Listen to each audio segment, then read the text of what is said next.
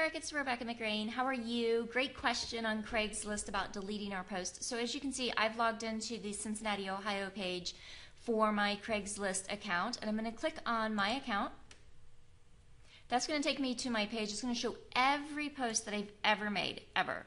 The ones that I've deleted, the ones that have expired, and the ones that are still active. So if I want to delete a post, it has to be an active post, and then under the Manage column, I just click the Delete button. And then it's going to ask me to confirm everything.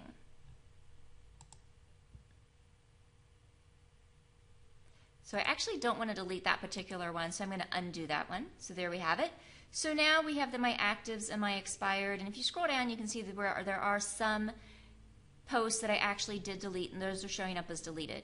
With Craigslist, it keeps a running total of every post that you've ever made on Craigslist. That's just how Craigslist works. So when you're working with your posts, you want to look at more active and inactive. If you have something that's active and you want to delete it, it's real easy to do. You just click your active button, or menu option, I guess, the tab, and then from there you're going to click to delete on one of your active items.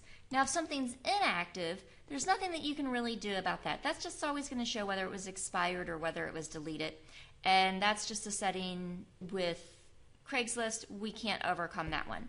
So use your active tab to find out what's going on and see which ones you need to delete if there's anything that you need to clear out of your active Craigslist account. I hope that helps. Have a great day. Bye.